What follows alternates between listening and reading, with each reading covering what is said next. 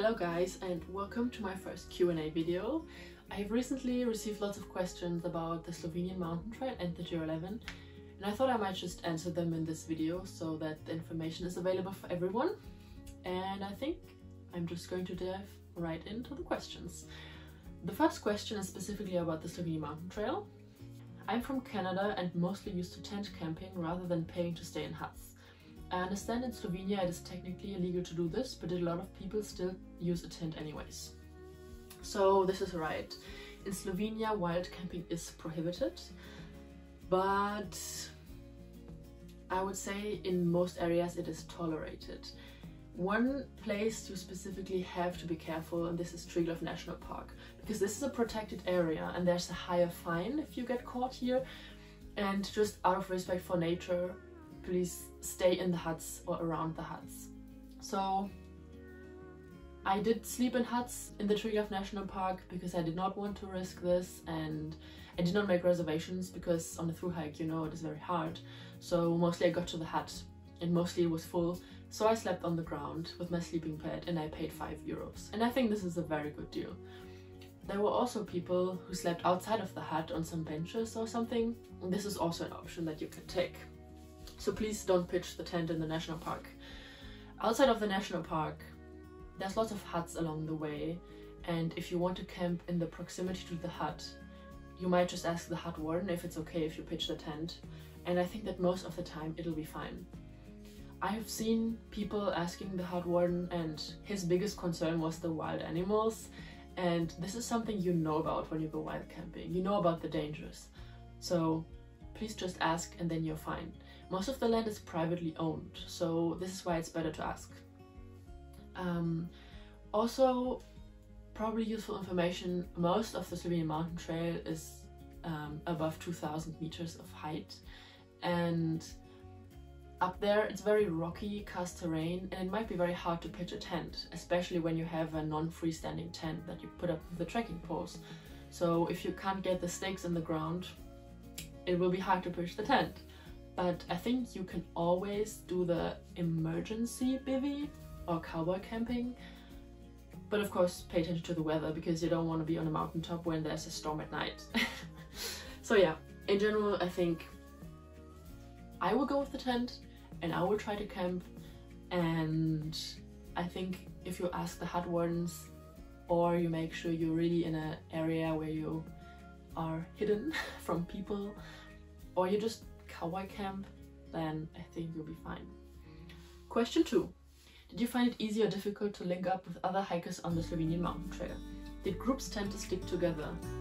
So, on my thru hike in 2021, I met 2 other hikers, and that's all. 2 other thru hikers. I met lots of hikers, but mostly day hikers. I think this is mostly due to the fact that it was the second COVID year, and not many people went on thru hikes in general.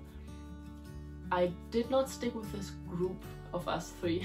We hiked together for one day, and then we split up because we had different hiking speeds.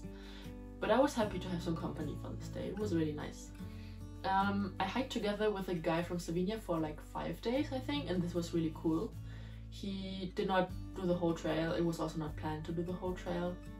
And I was very happy to be with him on the scrambling climbing parts. So I cannot say much about the groups, but if you're hiking the Slovenian Mountain Trail this year or the GR11 and you have not yet found anyone to hike with and you want to, maybe you can leave a comment and connect to other people. I don't know if this works out, but yeah, if you want to, you can leave a comment. Number 3. Did you carry your own food or rely completely on the mountain huts for meals? I did carry my own food, mostly because I'm vegetarian/vegan. I just wanted to save some money by buying food in the stores. Sometimes I ate on the mountain huts because you can get a good meal for a good price.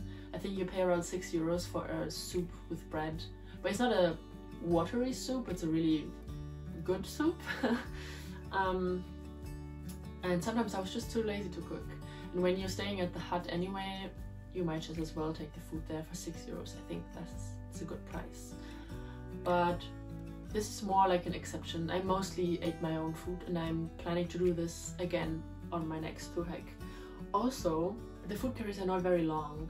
I think you have a maximum of 4 days food carry. If you're hiking fast, of course it's less, but you will never carry food for more than 5 days. So it's very manageable, and you can also buy snacks on the huts. So in case you run out of food, you will not be starving.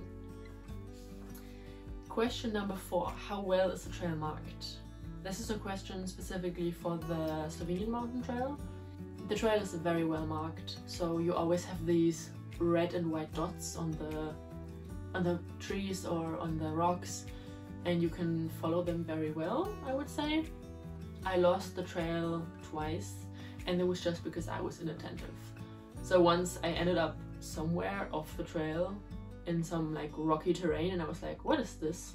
Then I went back, and I don't know how I could not see this sign, but I was just not paying attention. So if you're paying attention to the marks, you will be fine. Question number 5, via Ferrata. Did you bring your own gear or rent it for the needed sections? Did you have any prior experience with this type of hiking ahead of time? There's a problem with renting the gear, because when you're on a thru hike, you will go along the trail, and when you rent the gear somewhere, it's hard to get it back to the place where you rented it.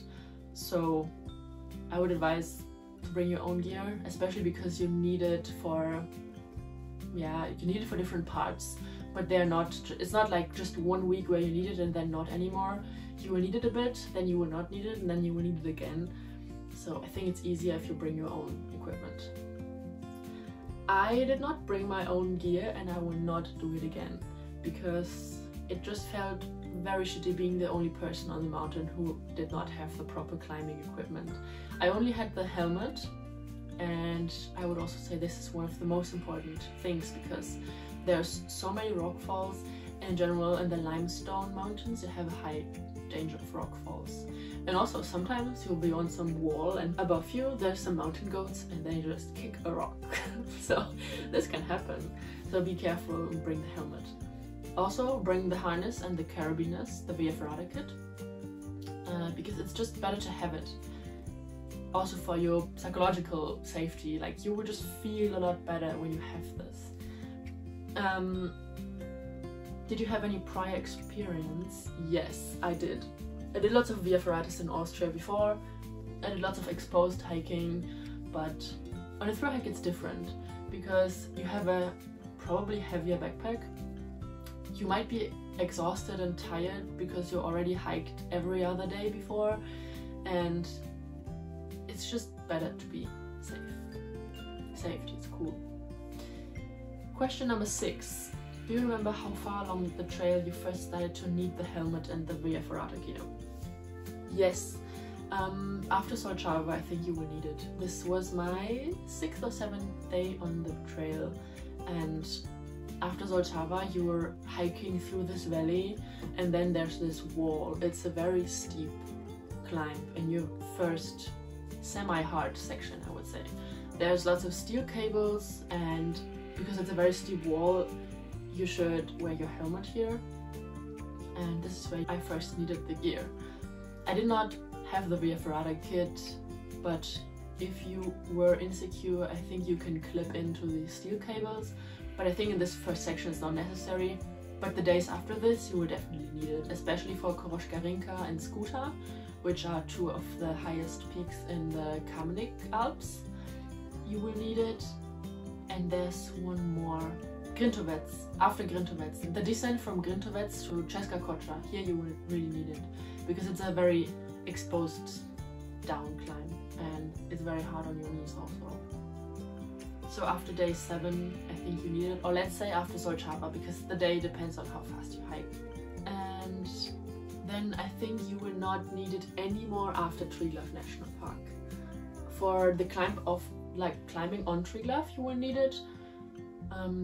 I always see people there without having the gear. There's people trail running on here, so yeah. But there's lots of people. Usually it's the highest mountain of Slovenia, and It's also nice to climb it before the sunrise and watch the sunrise from the peak. And if you climb in the dark especially, it's nice to have the gear, just to be safe. Question 7. Did you like the Slovenian Mountain Trail more than the GR11? Which was more challenging? This is a hard question, and it's not easy to answer this. When I first think about which I like more, what comes to my mind is the Slovenian Mountain Trail. I don't know why, but whenever I think about thru hiking, I think about this trail. So for me, it just has a very personal, I don't know, I just love this trail. But the GR11 was also amazing. It was an amazing experience. And the Pyrenees are so beautiful, just as Slovenia is so beautiful. But they are a bit different. Which was more challenging? They were challenging in different ways. Though the Slovenian Mountain Trail, I think, is more technical. You have more technical parts with scrambling and climbing, where you need the Ferrata kit, and you have steeper parts. So, for example, the day before Triglav, you have a part where you have 5 kilometers and 1,500 meters of ascent. So it's just uphill, uphill, uphill, uphill, super steep, climbing, scrambling with your hands. This you do not have on the GR11. The GR11 is more like a walk. Mentally more challenging for me was also the Slovenian Mountain Trail, because I was alone and it was my first long thru hike. But on the GR11 I was facing very different challenges, like being sick, and I was sick for 400 kilometers almost, and that just made it super hard, because if you have cramps and stomach pain all the time, hiking is just not as nice as it would be. So yeah, I would say the GR11 it's longer, it is less steep, but a long hike can also be challenging in different ways, because you are so long on this trail. The Slovenian Mountain Trail has a total elevation gain of 37,000 meters over the distance of 615 kilometers, and the GR11 has around 50,000 meters of elevation gain over 900 kilometers, I think. If you calculate it, the Slovenian Mountain Trail has more elevation gain per kilometer, or let's say more elevation change per kilometer, because you have 37,000 meters up and 37,000 meters down. Question number 8. Any tips for longer hikes in general? The first tip is make sure you have enough money, because one thing you really don't want to worry about as much when you're on the trail is money. And it sucks when you have to get off the trail because you run out of money. It's really shitty. When your body is in good condition, you feel fine, but then you have to go home because you don't have money anymore. I had this on the Kungsleden and it was not nice. Also, maybe if you quit your job for a long hike, make sure that you have some savings to cover the time until you start a new job. But this is really for long hikes. I think most of the people hiking the GR11 and Slovenian Mountain Trail will not quit their job because it's a shorter hike, but long. Other tips, I would prepare physically for these trails, because most people today have like a lifestyle where they sit a lot in front of the computer and don't move as much. So I would try, in the month leading up to the trip, I would try integrating more walking and hiking into my daily life, like walking to work instead of taking the bus, or people who have a car take the car. And I would just try to do lots of day hikes, maybe leading up to the trip, and other physical activity like riding the bike, maybe do some strength training if you want. Especially for the Slovenian Mountain Trail with lots of ascent, I would prepare my body a little bit. Of course, there's always people who never train for any thru hike, but I think for preventing injuries, it is very useful to train a bit. Another tip for long hikes is be gentle with yourself and listen to how you feel about the hike. I think there's no reason to push through something that you don't really want to do. If you're not enjoying it, you don't have to do it. But I felt like this was a thing that many people have a problem with, and myself included, because on the GR11, sometimes because of being sick, I just wanted to be home. I just wanted this misery to end. And I pushed myself through this, which in the end, I don't think it was very wise. But I mean, I made it, and I'm happy that I made it. But on some days I really felt that I should just stop it, because I was afraid I would cause some long-term damage or whatever, because I didn't really know what I had. And I think just being in tune with yourself is very helpful to know, can I do this? Do I really want to do this? Like, no one, like, you don't owe anyone to finish a trail if you started. And I think we should just be a bit kinder and gentler with ourselves. Okay, question 9. How much distance and meters of ascent did you cover each day? If I calculate the arithmetic mean of all my days, I had 1,100 meters of ascent every day and around the same of descent. And I think the mean of kilometers was like 24 kilometers a day. But I had very different days throughout the whole hike. So in the beginning I started with a bit of shorter days. Like I tried to be around 20 kilometers, and I think the first 2 days, the first day was below 20 kilometers and the second day was a bit above 20 kilometers. And then my third day was above 30, but that was not planned. It was just because it was a Sunday and I wanted to resupply on the day before. You have the beginning, which is relatively flat. You're on the plateau of Pohjoie, and here you can really make long days if you want, but it's also at the beginning of the hike, so I would suggest to start out a bit slowly and build up to longer days, because your body needs to adapt to this new kind of lots of movement every day. And then you have the high alpine part where you cannot cover such long days, because you have these climbing parts and here you're not as fast. So on these days, sometimes I hiked a 10-hour day and I had like 12 kilometers or something.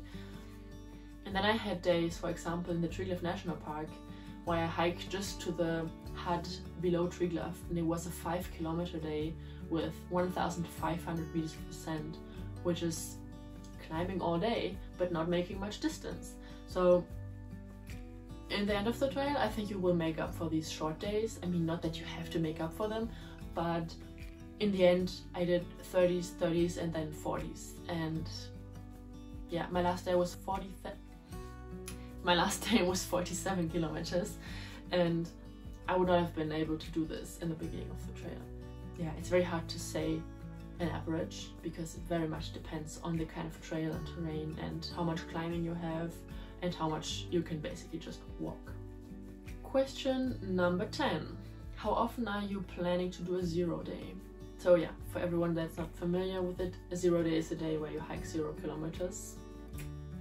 And a 0 day is a day where you hike near 0 kilometers. On my Slovenian Mountain Trail hike, I did not do any 0 day, which I would not do again.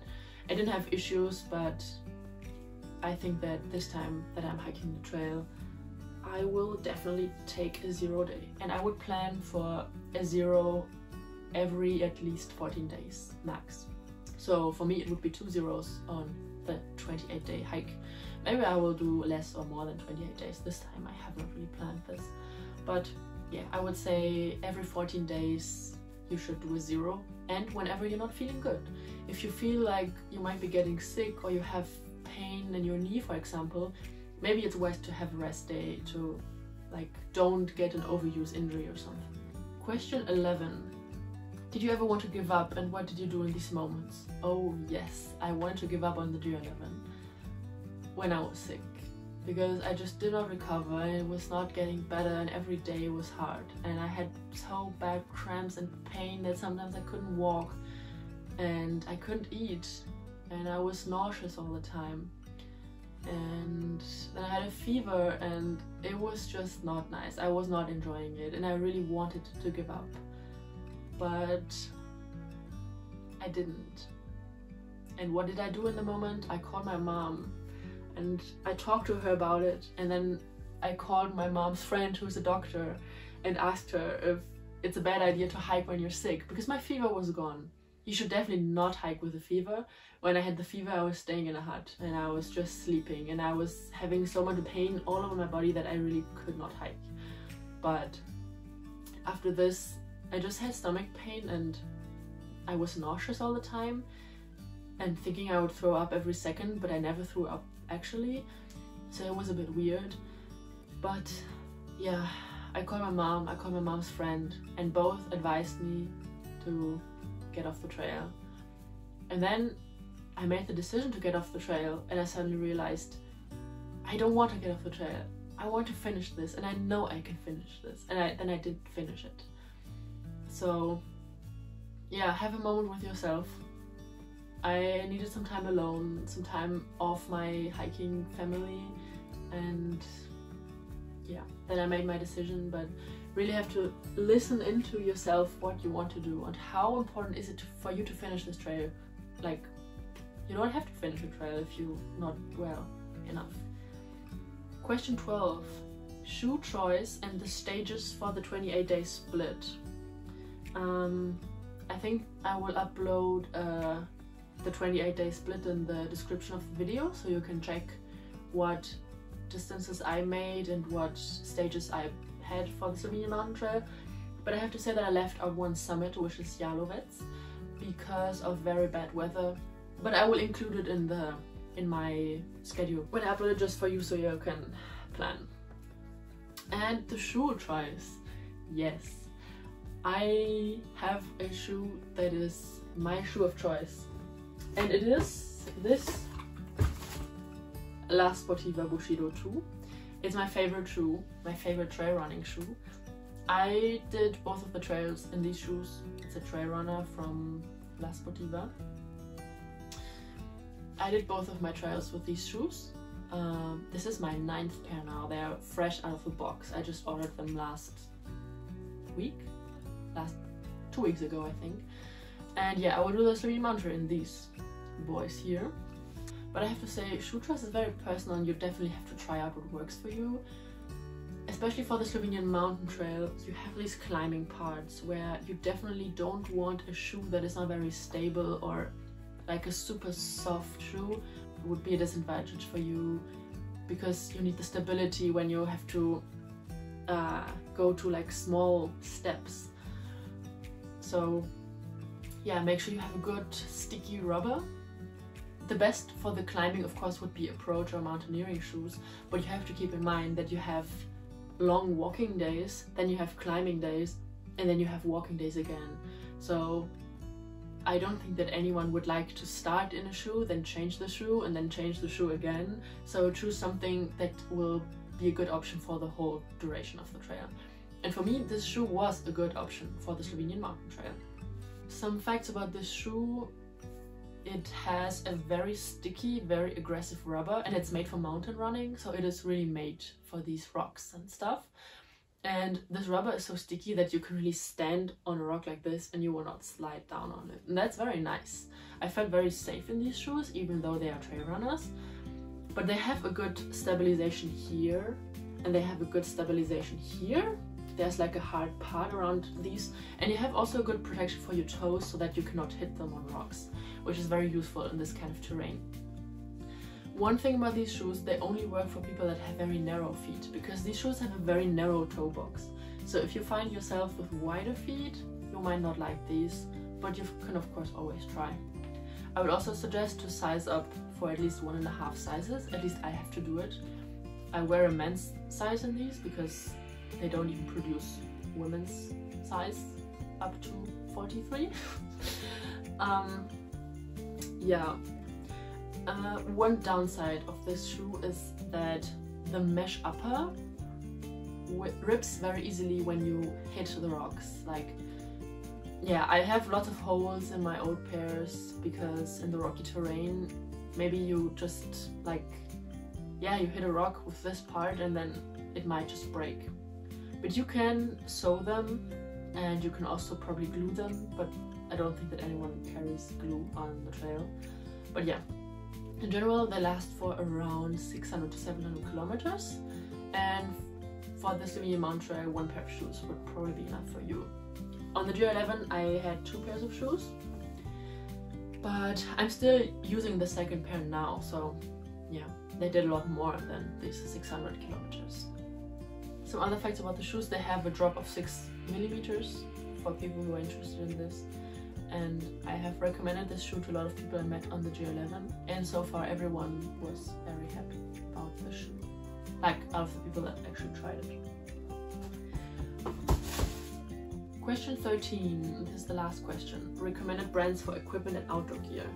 This is again a very personal question, but in general for the Slovenian Mountain Trail I would say try to have durable gear, because with all the rocks it'll be very hard on your gear. Also, try to be as light as possible, because you have to climb with all that stuff. And it's different walking with a backpack compared to climbing with a backpack. So opt for light equipment and don't bring what you don't need. Recommended brands. This is again very personal, but I will give you some recommendations of brands that I really like. So I have already showed you the Las Vertigo shoes and I will go with these again. Then recommendation for the climbing equipment. So I will go with this helmet. This is a lightweight helmet from Petzl. It's called the Meteor helmet. And it has very nice ventilation, because on some days on the Slovenian Mountain Trail you will wear the helmet for the whole day. And if the helmet is not very good ventilated, then you might just get super hot, or you don't want to wear the helmet at all, which is not so nice. The last time I went with a very heavy helmet, and that was not really nice, because you have to carry the helmet for the whole trail, or you can send it home, but if you want to spend the money, it's up to you.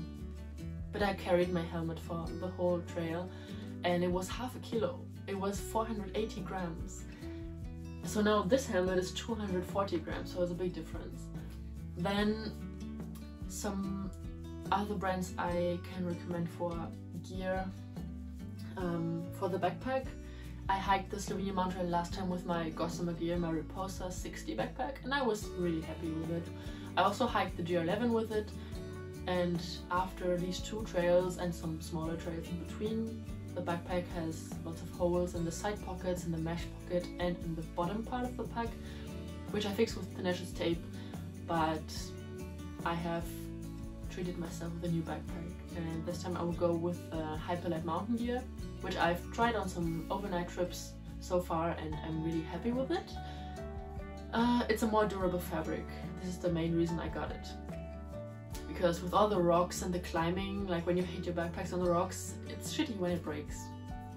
For clothing, I think clothing in general is a very personal choice, but I'm a big fan of merino wool clothing, especially for my sleeping clothes. I have Icebreaker and Devolt merino pants and shirts, and also I have merino wool underwear, mostly because they don't smell as bad.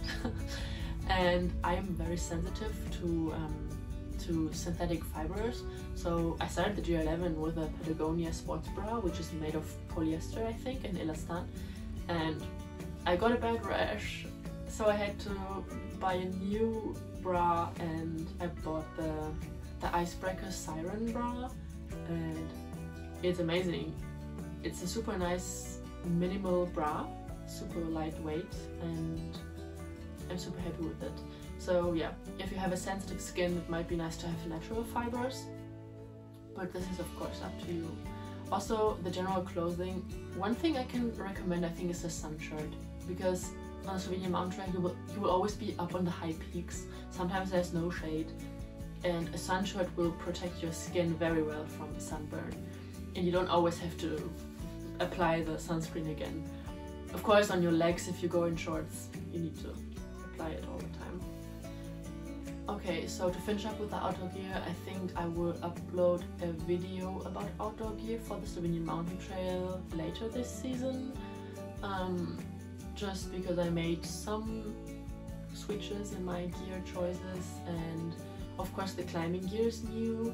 I have made a self-made via Ferrata kit, which is hanging there, and I will also show this in the next video, but I have to say that maybe if you have no experience with via Ferrata, go with the original via Ferrata kit and don't make yourself one. I just made it to save some weight, and because I have already done the trail without any climbing equipment, so I know how the trail is and what I can do, but it's not a suggestion.